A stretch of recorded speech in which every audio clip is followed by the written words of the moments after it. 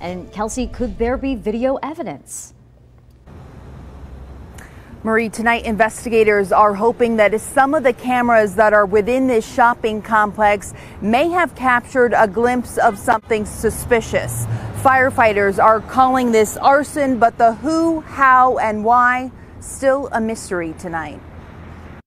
My mom came in around like 5 o'clock and she was like, the office is on fire. Ricardo Boeing Lamelli was at home sleeping when he got a wake-up call about his aunt's law firm he never expected.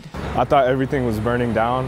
I thought all our documents, legal documents were gone. It turns out it was the dental office next door. This is what firefighters saw as they pulled up early Thursday morning in this strip mall on the northwest side of town. They have reason to believe that it was an intentionally set fire. Tim Szymanski with Las Vegas Fire and Rescue says investigators are interviewing people and looking at security video.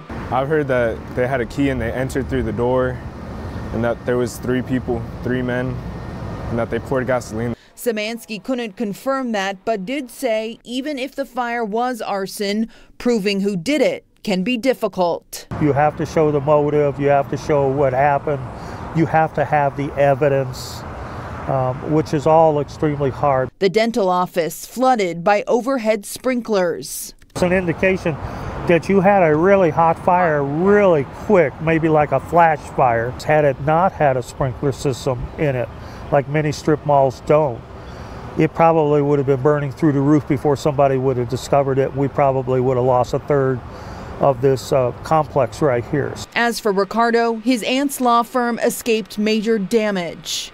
We gotta fix the door.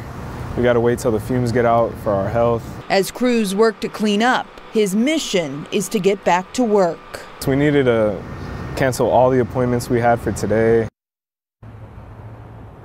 And Szymanski told me 99% of the time in fires just like this one, they are able to figure out what happened. A person is arrested and goes to prison.